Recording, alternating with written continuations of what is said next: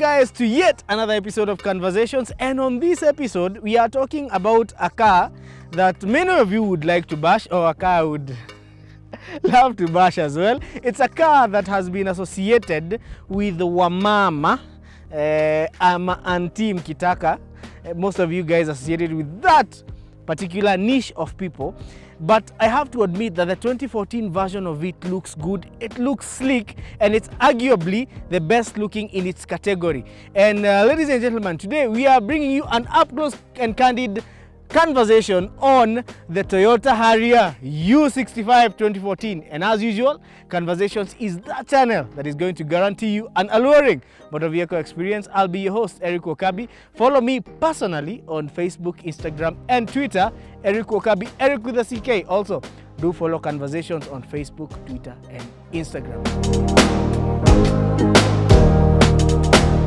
Let's get up close and candid with the U65. Na before unajua nimeanza kusema kitu yenye inaweza confuse watu. So what is the Toyota Harrier nomenclature?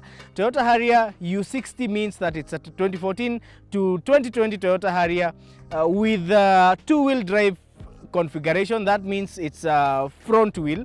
And the U65 means that it's a Toyota Harrier from the generation from 2014 to 2020 with an all-wheel drive configuration. So hapo tuko pamoja, U60, U65, U60 two-wheel, U65 four-wheel. And I must comment about the looks. You know, sitaongea sana. This vehicle, comparing it to the previous generations, the predecessors, this car has a killer look. And that's why I told you guys, it's arguably the best looking crossover SUV in the Kenyan market space today. What are the notable features? The notable features in terms of looks. First of all, the headlights, manze, nice and long. Toyota's design language, you know, also Lexus, they do follow, you know, Akoka design language, having long but very slender and sleek headlights. The grille, my. You have this plastic glass topping, and you have the Harrier Eagle right there looking all vicious and fast. The bumper again looking very sleek with this lip down here, although it's still plastic, and vents that, you know, these vents make sure that your radiators are cool enough. But the clearance, well, for a crossover SUV is not pretty decent in the front. And you have a little trick here. You have a camera that faces the front. Now this is for the, you know, that Toyota safety package, collision control. Also pia ukiwa pale ndani and you're cruising somewhere, unaweza eliminate the blind spot. You can see what is going on in front of you. And also you have those, you know, you can get pedestrian warnings wakati watu wanavuka kwa barabara. Nice chrome appendage here. Makes it look a bit more fancy. And I would like us to look at the side profile of the Harrier U65. Now, this one has a hybrid badge, so it's a hybrid. I'll talk about this when we get to look at the motor. Now the hybrid ones do come with a few chrome appendages just to make it look to stand out from the non-hybrid ones. Alloy rims do come in as standard.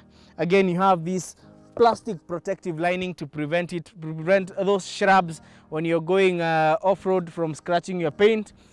Chrome also, and you also have chrome door handles. The aerodynamic design coupled up with a spoiler in the rear making this vehicle stand out. You know, it looks aggressive and refined all in one, you know, that package. The tail lights also long, slender.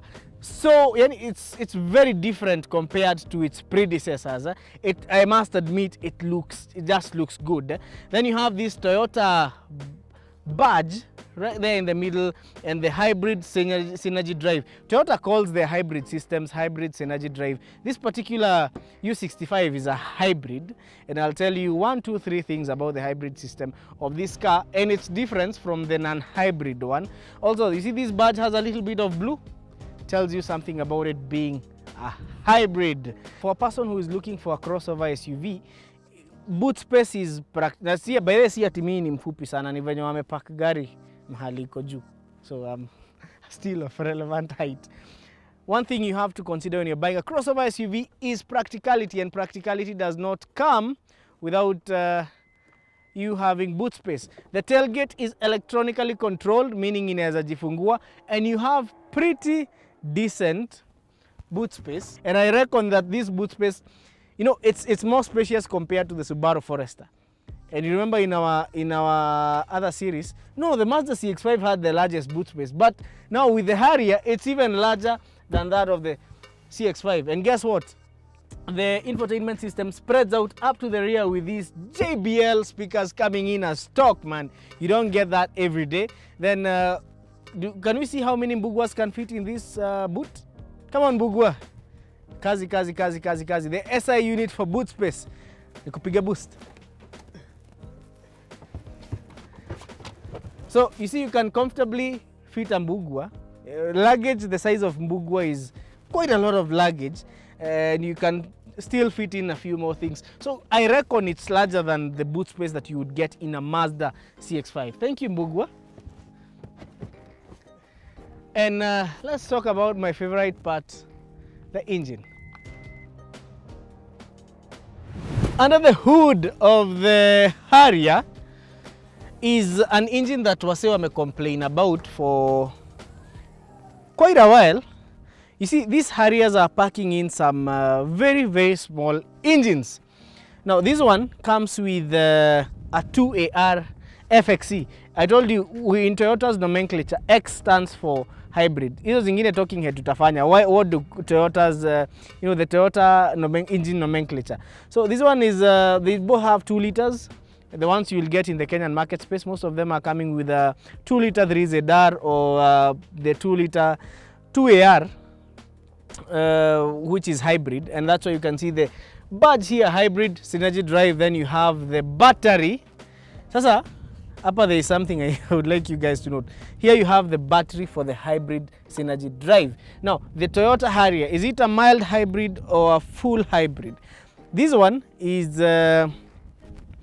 okay, we can call it a full hybrid because it can run on the electric motor independently. Hii gari hata, the hybrid one hata hutasikia ikiguruma, and it's very economic on fuel. This vehicle can give you up to 18 kilometers per liter. For a crossover SUV, man, that's very good fuel economy.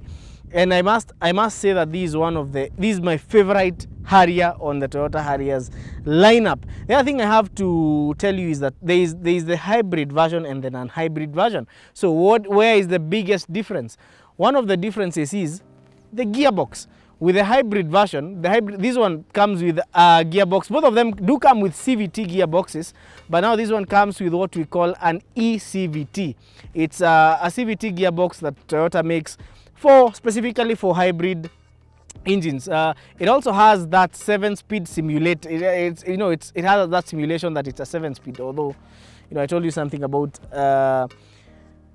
CVTs and those simulations. The other thing with the non-hybrid one, you get what we call an intelligent CVT or iCVT. That is Toyota's intelligent CVT that is tuned towards giving you fuel economy.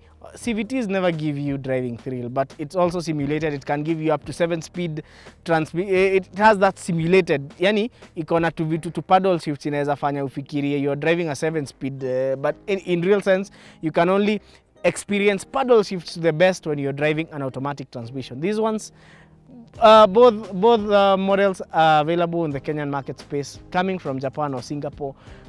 Do come with the eCVT for the hybrids and the iCVT for the non-hybrids. So let's take a look at the interior of this vehicle. Inside the 2014 Toyota Harrier U65, there is that feel of utter luxury, and that is why I told you guys it's the only Harrier I'm in love with. And forget all the prejudice that has come with this vehicle. I feel it is worth the price, because just sitting in here gives you that ultimate touch of luxury. You have leather even on the dash, not much plastic. You also have semi-leather seats, a plastic wooden finish. You also have a very nice infotainment system, cameras to monitor the pedestrians crossing. This one has come also with a dash cam and a sunroof. I do love sunroofs. The sunroof is optional. Kuna zenye utapata kama hazina sunroof. The gear lever just positioned like the old Harrier. And let me tell you something about this particular Harrier. Did you know that this one came to replace the Vanguard? Yes, hii gari ndio replace Vanguard. So as from 2014 we will not have hizo magari za principal. So secondary school principals and head teachers for primary school can type no, hawana dineshanga filter. So this is the new thing, man. Now apart from having memory seats, the Harrier also comes with, hizo zingine tunawekanga telescopic zinavuta unapeleka juu. But guess what? This one even has a steering wheel with the memory of where you had it last, or ile ya ule msi anaendeshanga. So when you put it on, it brings it to the last position where it was before. The other interesting thing, hii si ile steering ya kushinda ukishika. No, this one you just control it electronically to the position you feel it's the most comfortable position that you can get. Other thing is that you have steering controls for the infotainment system. You can pick your phone call from your phone calls from here. You can also switch off lane assist, also collision warning systems. That is when you're in traffic. Very interesting infotainment system. You have JBL speakers all around, and you have 6 of them. Yeah, 6 of them. The other thing, you can switch off traction control. You can put in your auto headlights, and now you have the panel to control the rear, the side mirrors, and also kupandisha vioo. You have a very nice console here for that, and also now the leather stitching on the door cards bringing in that feel of utter luxury. And remember, you can also, if you're not comfortable with this nice infotainment system, you can switch it to an Android system. But I really don't know why you would not be comfortable with this infotainment system, because it's pretty fancy and pretty nice. The only problem is that most of them will come in Japanese. About the convenience of storage, one thing I have to mention is that it resembles the Toyota Crown sana. So you can just push this to open up your cup holders. You have USB ports right here and an auxiliary port out here as well. 12-volt power output, and another small compartment here. You can close this up and get even more storage here, whereby you can put your phone for wireless charging. And put it on and off. Also, you do have another storage compartment inside there. And about convenience, you don't have storage compartments up here, but auntie akiweka makeup, you have this light over here. But I think we need to stop profiling people kusema auntie wa Harrier. But this comes in handy kwa wale watu wanafanya makeup. I don't think I need makeup.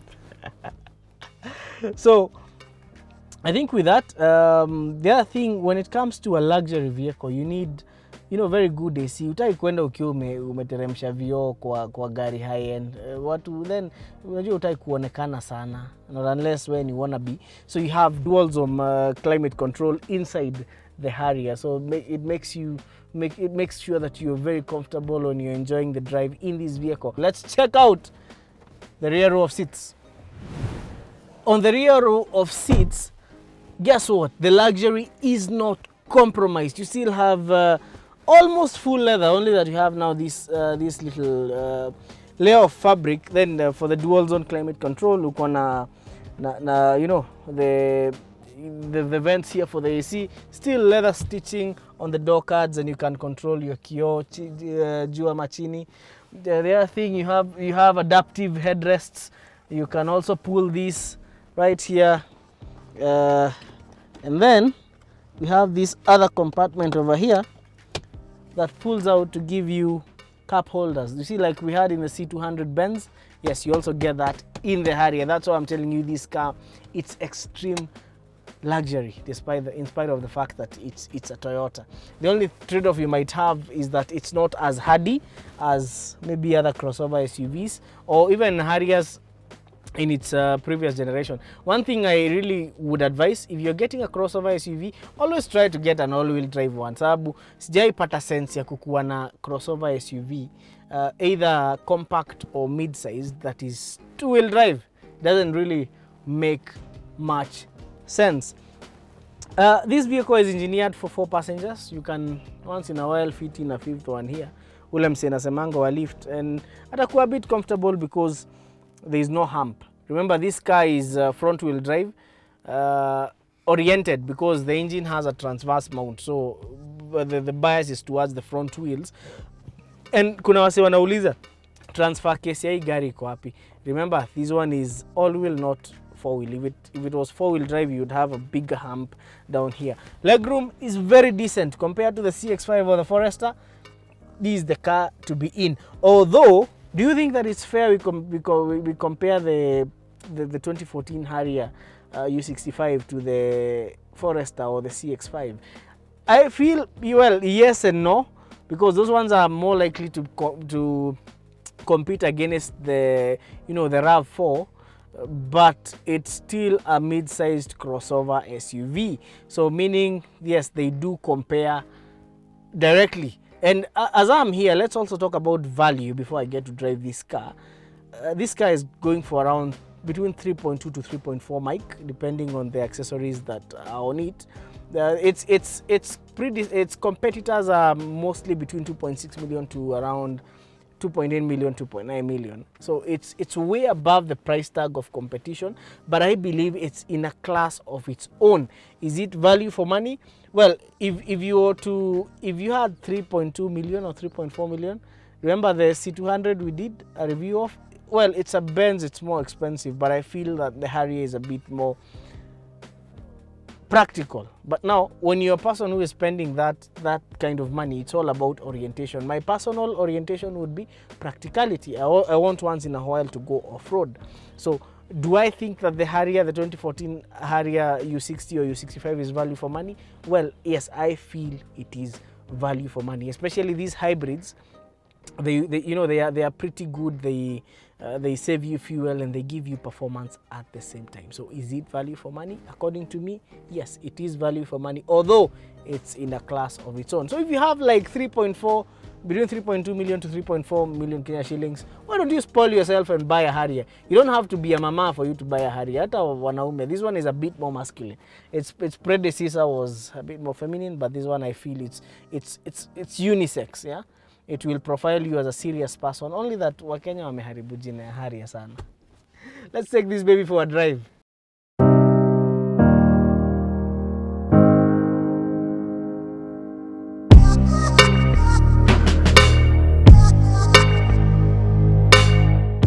It's a very beautiful day to be driving around in the U65 Harrier. And there are two things I would like to tell you first of all before I tell you about now the vehicle. So this vehicle has been given to us by Newton's Premium Autos. As you have noticed, they have always been giving us cars to review, and big up Newton, tumefurahi sana. Thank you for supporting the channel. And now let's get to the car. Remember I told you about the luxury feel of the Harrier U65, and apparently this is my favorite Harrier so far. I think it's the best looking, and also the interior is quite impressive as well. The other funny thing, this one specifically is a hybrid. The engine inside under the hood is a mere 2 liter. And so many guys have really complained about Harriers, this new generation from 2014 onwards being having a very small engine. But let me tell you something about either the non-hybrid or the hybrid. For me, I would always take the hybrid. Why? Now the hybrid has an additional electric motor which adds on to that punch of power, aiding that 2 liter engine. Yeah, and don't underestimate it for being a 2 liter, because it's it is quite powerful. And now the fun part about this car is that you have 3 driving modes. The good thing about hybrids is that they can give you performance, yet better still, they can save you fuel. This Harrier has it has three driving modes actually. You have the charging mode. Charging mode, you will use charging mode or charge if you're in traffic or driving at speeds below, say, 40 kilometers per hour. Then you also have eco mode. Eco mode now is when you're driving, you know, at slightly higher speeds, and you know, it gets to save you fuel as well. Then you have power mode. Now, when you want to bring the juice out of the Harrier U65, you get to power mode, and it turns from beauty to beast. The only problem I have with this vehicle is in terms of handling. In spite of the fact that the Harrier has really improved in terms now of physical handling, it feels very light, and that's not good for cornering. Body roll, well, compared to the previous generation Harrier, it has slightly improved, just this much. Yeah. So when it comes to driving fast, you might not get as much fun on the corners, but because I feel light, you know, it's most crossover SUVs like the Forester, the CX5, the Tiguan, they do feel a little bit bulky, but now this one feels like you're driving a saloon or a Super Mini or a big Vitz.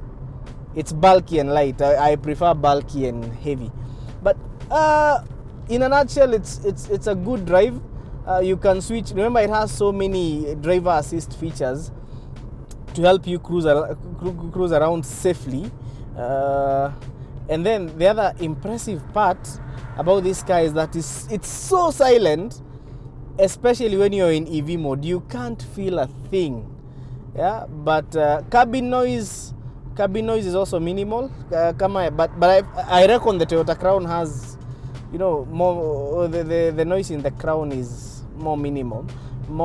But on this one, especially if you have tires, say mud terrain tires or all-terrain tires, you're bound to hear the road noise in the car.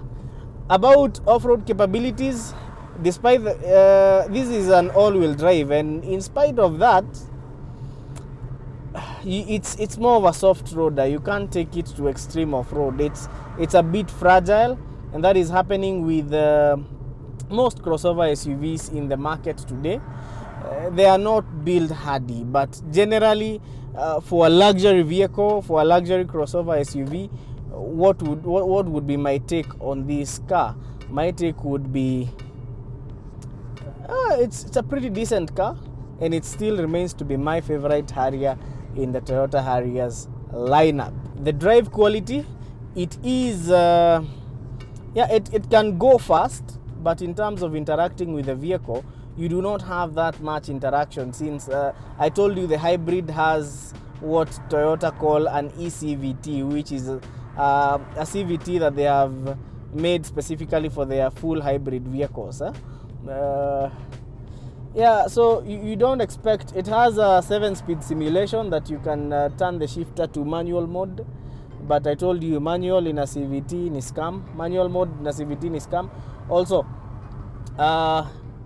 it does not give the driving thrill. Itaenda mbio, but in terms of you bonding with the car, you interacting with the car, if you're buying this car to enjoy the drive, you will not get the drive. But quality of the drive, on a scale of 1 to 10, I would give it a 6. Interior comfort, on a scale of 1 to 10, I would give it an 8. Fuel economy, I would give it an 8. Or even, no, let's give it a 9, because it can. Power, speed, I would give it an 8, so it's a pretty decent. The only where it fails mostly is handling, and you know, yeah, handling, and also the fact that it's quite light for a crossover SUV. Oh, one more thing, the brakes on this car are just too sharp.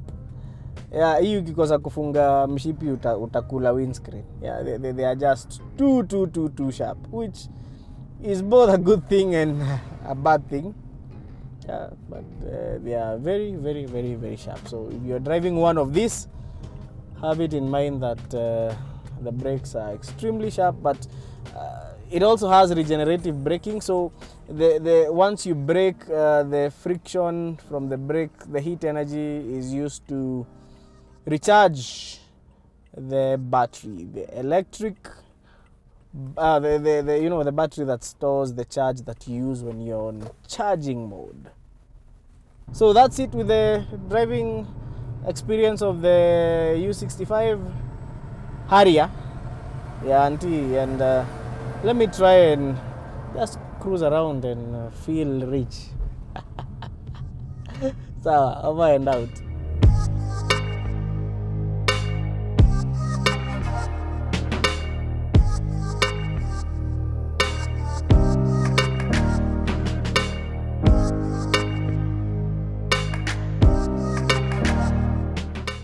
And it's a wrap, guys, for today's episode of the 2014 Toyota Harrier review. And I would like us to tell us in the comments, what do you think about the Harrier? I think it's value for money. What do you think about it?